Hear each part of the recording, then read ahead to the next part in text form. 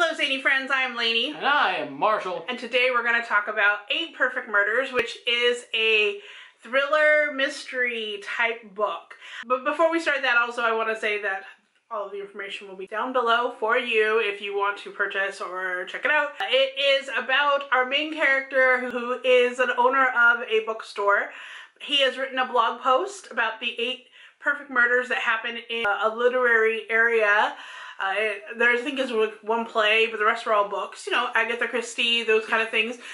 Of murders that happen that are like in a perfect, you can get away with this genre, okay? I did listen to this on audiobook and I did it pretty fast. She did.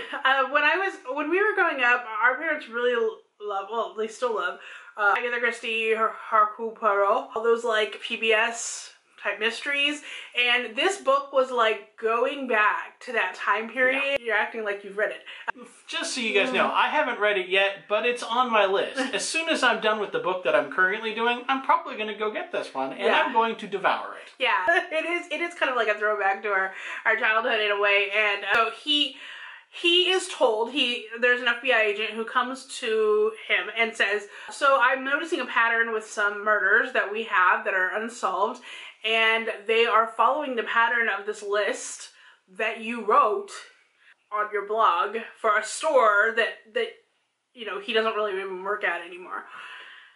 And so she tries to start working with him to figure out the connections and if he is a connection between what is happening with these murders and this blog post that he writes, because 3 of the murders are straight from literary, the way that they are executed.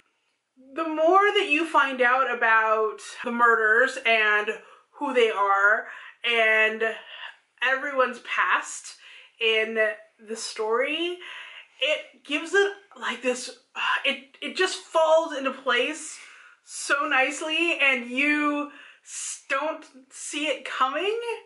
Really? I mean, you might see it coming, but you're enjoying the book so much you just don't care about thinking about it. So, yeah.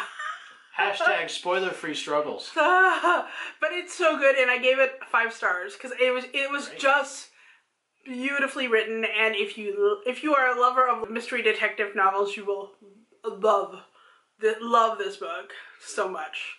You will love it. You will love it too. I will love it. So thank you so much for watching, and until next time, Stay zany. bye bye.